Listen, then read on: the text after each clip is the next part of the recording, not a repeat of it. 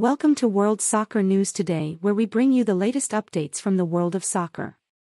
Today we bring you a heartwarming story of survival and hope, as former Newcastle midfielder Christian Atsu was rescued from the rubble of a Turkish building that had collapsed due to the recent earthquake in the country. As per the Ghana Football Association, Atsu, who is now playing for Turkish Super League side Hatayspor, was unaccounted for along with his club's sporting director Taner Savat after the disaster struck. On Monday evening, there were conflicting reports about Atsu's status, but the national football governing body of Ghana provided a positive update on Tuesday morning through a tweet.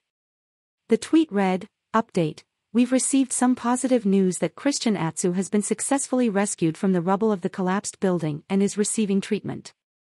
Let's continue to pray for Christian." Although the tweet did not mention the status of Taner Savat, Hatayspor has not provided any updates about the situation via their social media channels. Christian Atsu joined Chelsea from Porto in 2013 on a 5-year contract and spent most of the next 4 years on loan before making a permanent move to Newcastle United in 2017.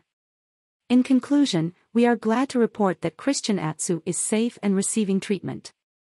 Let's all continue to pray for him and hope for a speedy recovery.